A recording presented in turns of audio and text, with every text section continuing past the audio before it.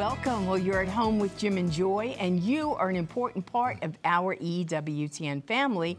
And we are delighted that you've welcomed us into your home. You know that we would love to hear from you. So send us an email with your question or your comment to jimandjoy@EWTN.com. And today we are thrilled to have Brian Espy and Alejandra Lewis. They're going to be with us today, and they're from a beautiful ministry called Life on Wheels. Now, Life on Wheels is on a mission to serve women, save babies, share Jesus through the power of ultrasound. You could go out to their website, lifeonwheelsalabama.com. So we are excited. We are our spirits are the same, right? Yes. Our hearts burn for the same passion of loving women, taking care of babies, and bringing women everything that is good and true and beautiful about Jesus, and helping them to be the best version of themselves. So we're excited to have this people on with us today. It's so evangelistic. I mean, Life on Wheels are these beautiful, more than vans. I mean, it's just gigantic with ultrasound machines in them. And they're not waiting for people to come to them.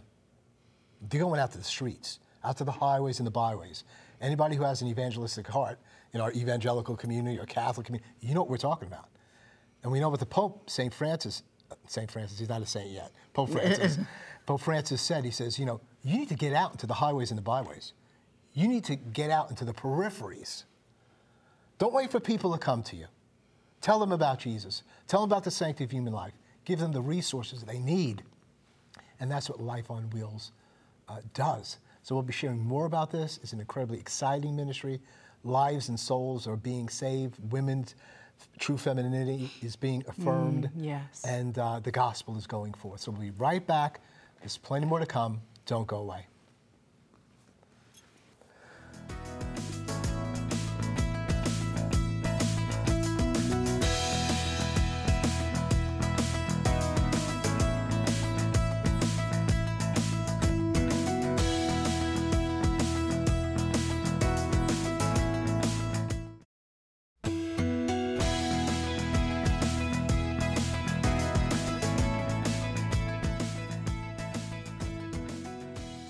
Welcome back. Well, we are thrilled to have this dynamic duo, Brian Espy and Alejandra Lewis.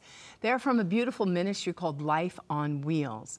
Now, Life on Wheels is on a mission to serve women, save babies, and share Jesus through the power of ultrasound.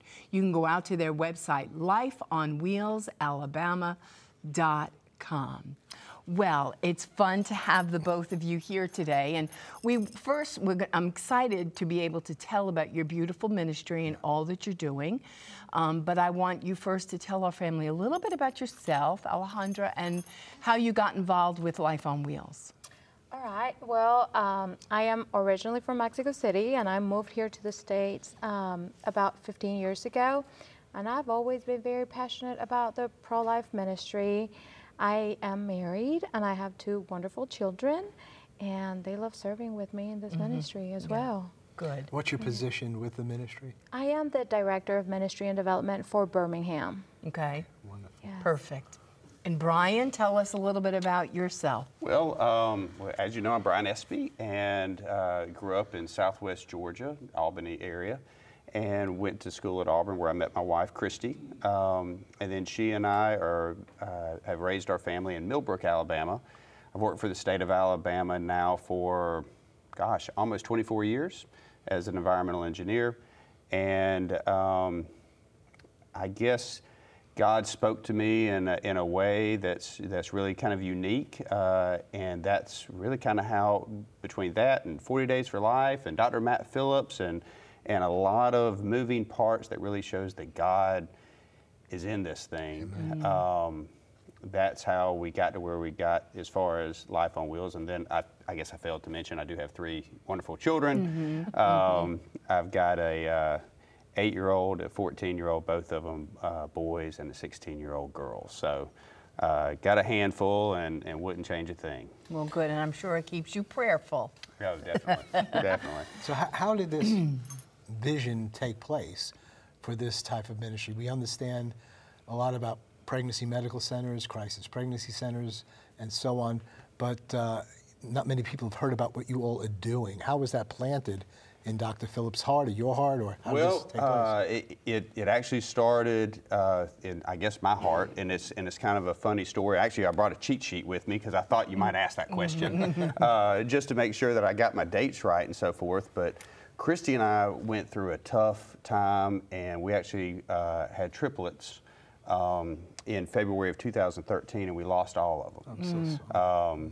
And it was a difficult time, and just Dr. Matt Phillips was our doctor at the time. Oh. And in fact, there was one hospital in UAB that for the life of the mother wanted to go ahead and abort and so forth, and Dr. Phillips, he sat there with us day after day and saw the babies slowly perish over a period of time. And you kind of wonder when you go through stuff like that, you know, you ask God, you know, why? Yeah. And so forth. Well, fast forward, and I had gone to a Ducks Unlimited banquet. Christy and I run a business in Argentina, MGW Outfitters, where we do hunting and so forth, and I had donated a hunt for the Ducks Unlimited banquet in Birmingham. I went to that banquet, and they raised over $300,000 for ducks. And I'm a big conservationist, first off, go ahead and tell you, and some of my money certainly goes to conservation, but I was like, gosh, $300,000 were just raised for ducks. And I came home and I told Christy, and that night there's a song that I love, and I sing in the choir and so forth, and it's you know, here I am, Lord. Yeah. And I felt God touching my heart, and I woke up and I said, Christy, I said, you're going to think this is crazy. I said, but I'm going to call up the director of the local pregnancy center. So I call up in River Region Pregnancy Center in Prattville, Alabama. I cold call and ask to speak with the director. Tell her, I said, I really need to talk to you. I'd like to take you out to lunch. Thankfully, she agreed. We went up to Jim and Nick's, and I said, I want to do the thing that's going to make the biggest difference in the River Region, to make the biggest impact and save babies and save lives. And she goes, well, that's really expensive. And I said, well, I just saw $300,000 get raised for ducks. And I said, certainly people will do the exact same thing, if not more, for humans, for humanity. And she goes, so hand me this pamphlet, and it talks about a mobile unit, ICU mobile is what it talked about and so forth. And she goes, you know, they're $200,000, $250,000. And I said, I saw people raise money for ducks, $300,000 in one night. By golly, we can do this and we can make a difference. So the next thing is Christy ends up pregnant with our next child, who's Patrick. He's 8 now. And so let's see, the Ducks Unlimited banquet was November 14. I was reading, 40 Days for Life. I was reading the book 40 Days for Life, and Matt walks in the door. It was an OB appointment, and he goes, 40 Days for Life. Christy's like, she said, y'all just ignored me. She said, that was supposed to, that whole appointment was supposed to be for me. You just ignored me. Because all of a sudden, this whole conversation, he went from 40 Days for Life to why in the world in Montgomery, Alabama, do we not have a mobile ultrasound unit? Matt stops in his tracks because his family comes from, his mother especially, very involved with the pro-life movement and so forth. And he goes, well, that's just too expensive. I said, Matt, I said, let's do something. I said, I saw $300,000 get raised for ducks in Birmingham, Alabama. And not that we're putting down ducks. No. And I am a member. Quack. I am a We have a member lot of of Ducks Unlimited. fans that watch that. That's right. I'm a member of Ducks Unlimited. I'm a member of National Wild Turkey But we Federation. got to Yes. do it for babies. But we got to do it for babies. So anyway, Matt grew up in Montgomery, knows everybody, and we end up having a meeting at his mother's house, and it was probably 20 people, and we start brainstorming. Later on that fall, we have a gala, and I told Matt, I said, I'm going to raise $300,000 for ducks. Well, we raised about $85,000 is what we ended up netting. And I remember I came up to Matt afterwards and I apologized. And I said, Matt, I said, I knew, because a mobile ultrasound unit, a mobile unit is about $250,000, and then on top of that, you got the ultrasounds, $30,000. Right. And he was so excited about, and everybody was so excited about raising that much money. I was like, but we can't do anything with $85,000. 9 months later, kind of significant. As God would have it. As God would have it. We raised enough money for the ultrasound. And It's good. we hit the road on December 26th. Yeah. Or not, I think it was, I'm sorry. That's okay. You hit the road. December 27th, 2016. We had the first bus running. Praise the Lord. And we parked outside the abortion clinic in Montgomery, and we started saving babies. Yeah. Amen. And 89% of all those women who got on our bus and was abortion-minded, They chose life. And I got a picture just recently of one of those children starting kindergarten. Yeah. That's the reality. Yeah. Anyway, we're up to 4 buses now. Right. So, man, if this world could have buses all over, partner with all the different crisis pregnancy centers, what a difference. And we don't yell at women. Right. We just love them. Right. We Well, show you 'em open Jesus. your door and they're showing an image of a beautiful ultrasound. And what it is, it's an RV, right? And so women come in and they're like, what is happening? Because you are going to where they are. Now in the state of Alabama, there aren't any up and running abortion clinics. To God be the glory. But are girls still having abortions in the state of Alabama? Yes, they are. Are they? Because the law, supposedly, is to be a teacher, and it's to change our hearts. But just because it's illegal doesn't mean anyone's hearts have changed.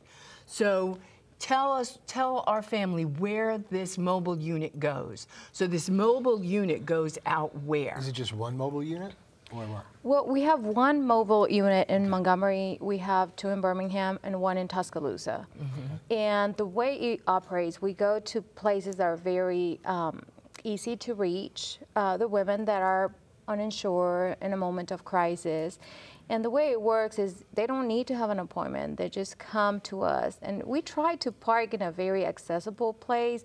Usually it's the parking lot of a Walmart and very close to a bus stop. So they come in, no appointment needed, and it goes very smooth. It's an appointment where we love on them. It takes only like 45 minutes. And what we do is limited ultrasounds. But like you were saying, our mission statement is that with the power of ultrasound, we serve women, we save babies, and we share Jesus. So we want to serve them. So we provide the free pregnancy test and the ultrasound. And after that, we provide many resources. As of today, we've seen almost 1,000 clients. Just in Birmingham? No, general. Okay. In general, we've seen almost 1,000 clients just this year. But with those clients, it's not that we just provided a service. We try for them to connect with the pregnancy centers and provide resources. We've shared the gospel with 500 women that probably they've never heard about the Lord, or they're just, in a vulnerable place. And going back to your question about the abortion, it is happening. It's the same thing as drugs. Drugs are out there. The fact they're illegal doesn't mean that they're not going to get them. Right. So it is imperative for us to reach out to those women so we can help them in serving them and telling them, what abortion really is, that there is hope out there, and to give them those resources. We, of course, run a pregnancy medical center. Joy's the executive director of that. And it's just really amazing. I mean, we've had almost abortion on demand in some states. And then we've banned abortion, surgical abortion, and chemical abortion. But it doesn't stop the pill to abort children from still getting to these women. So we're seeing so many people that have taken the pill, if they've gotten the pill, there's advertisements on ways to get the pill, maybe not in the state, but how you set this up so that you can get it. Other people are getting it for the people. And so it's still happening, as you said. Some people might be thinking, well, Alabama's an abortion-free state. Why is anybody coming to a pregnancy medical center? Why are people even dealing with you? Why aren't they just going to other states? So why is it happening that you're seeing as many people as you saw before we banned abortion, or maybe even more? Yeah, what's up with more. that? Why? How could you possibly be seeing more? Why are we seeing more? Well, one thing that we do, and jump in here, is we do this, and I'm not this techie guy, but we do geofencing or something along those lines. So if you're thinking about getting the pill, a lot of the funds that we have go towards this geo thing. You're marketing. Where you're marketing them, and we're in a certain area, and they type in abortion pill. Right. Life on Wheels pops up instead of right there at the top, and they're like, oh, I can get some services. It actually says ICU mobile. It doesn't say. So, and we look very medical. We are medical. You are medical. We are medical, and very professional. And so a lot of these girls aren't necessarily in tune with what can and cannot be done within a particular state. And they show up at our door, knocking on the door, looking for help. And it gives us that opportunity to be able to minister to them, be able to provide that ultrasound, and hopefully change that family tree. What do you have on the mobile unit? Do you have something about free pregnancy test or whatever? Well, what does it say? We do. I mean, on the outside, it looks like just image clear ultrasound, but it says free pregnancy test and free ultrasounds. Well, I mean, you've just got so many women who are pregnant. Who's gonna turn down a free ultrasound? Right. Okay. So some of these women are saying, I'm glad that I'm pregnant, I'm married. Others, I'm glad I'm pregnant, I'm not married. You can share with them about a number of things. Then you got those that's saying, I want this ultrasound because I know what's going on in our country and I can't get an abortion in Alabama, but I should go over to Atlanta or Florida or North Carolina or whatever. I want to know the gestational age of this baby. That's exactly right. So that I can go to different places, so they're coming to you. And so, I mean, and morality, the overturning of Roe versus Wade, I don't know how much it's done in terms of changing morality of people. We don't see all that much of it, but, well, we're going to go to a break, believe it or not. I told you this was going to go fast. We're going to hold you over for the final segment. It's Life on Wheels, an incredible, I think of it as a sanctity of life, evangelistic ministry, going out to the highways and the byways, giving free ultrasounds to any woman who wants it. I don't believe guys really can have an ultrasound for pregnancy, but some people do, I don't. So these women are desires for that, and the conversations that are open up, loving of these women, giving them good medical information, saving the lives of these children, and introducing them to Jesus Christ through their love that they share. We'll be right back. Don't go away.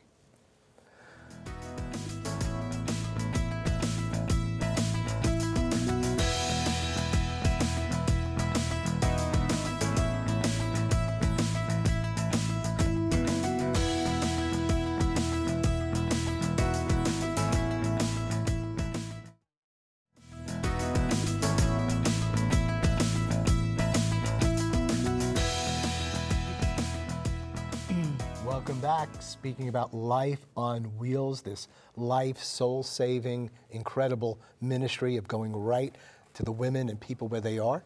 Alejandra, share with us a little bit more as we close out the second segment. We were just sharing about the women that are coming and what's going on with it, what's happening, your interaction. A little bit more about that. Okay, so when the lady comes to the bus, she's greeted by a volunteer. So it's imperative also for us to try to get as many volunteers as we can. We have a nurse or a sonographer, and she's the one that does all of the medical. So the way we start our visit is with this lady asking questions like, where is she right now? Is she in a relationship? Is this a planned pregnancy? Is she in a moment of crisis? Where is her situation? So we can try to provide as many resources and connect with her. And the most important thing is that we're able to reach out to her in this moment when she's going to determine what she's going to do. So going back to what you were saying also about abortions are probably happening or not happening. Right. Yes, and they just want to know how far along they are to see where they are going to go in case they want to terminate their pregnancy. So for us, it's the perfect opportunity to pray for them. And a lot of these women, they've never been heard. So just by listening to where they are and their needs, we're able to connect and provide that help. And why do you think this is your only option to abort?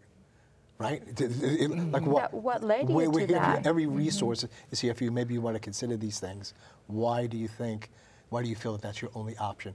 You know, because they've taken surveys and done studies, and many women who've had abortions have said, if I knew one person that would accompany me and tell me about resources, I wouldn't have done what I did. And that's what you're doing. And so many are looking for signs. They're looking for signs. Should I abort this baby now? And then Life on Wheels pulls up, and it's there. There's your sign. Brian, we only got a couple of minutes left, but how successful, I mean, you would do it whether nobody, you know, decides for life, but what's the success? What's going on over these years? Well, yeah, over the years, documented, and we follow up with all these women and do the best that we can, but a lot of them we don't hear back from. But many of them we do, and we get pictures and so forth. But documented, we've saved 446 babies so far. Yes. So we call that 23 kindergarten classes. Yes, because you have, you know, that's a beautiful word picture. Because when you think one life in perspective in the family and what it does, especially when we do adoptions, and you see this baby in place with this family, and everyone's so happy and excited and so beautiful. We did one adoption, and the couple flew, and 77 people showed up at the airport to greet this one adopted baby. Changes the family tree. Everything. And the woman who placed her baby up for adoption said to me, Joy, if I would have went home, ain't nobody would have been there for me for that baby. I did the best thing for that child. So sometimes it's saving the baby where they get to live, and then sometimes it's placing them up for adoption. Right. But it's the conversation that we have to have, which you make available to them. And we look at ourselves as the ambulance. We look at, you know, like crisis pregnancy centers, like the one that y'all help operate as the hospital. And we make sure that we place the woman and partner with all of these different pregnancy centers around and get them to the place that works best for them. And if adoption is the choice, that's fine. If keeping the baby or whatever it might be. And then we additionally follow up after the birth the best that we can. Some of the women we don't hear from, some of the women that we do, but We're it's going to have beautiful. to pause at this point and carry this over until tomorrow. They can't be anything much more important than what you were sharing. And I was speaking with them, and I said, what's the success rate? I shouldn't have said that, because they're successful every time. Just for showing up. They may not choose that they're successful because they're going out, making that appeal, being the voice of the voiceless, and being help to the helpless. You're an important part of this family. You're never alone, and you're always at home with Jim and Joy. Bye now.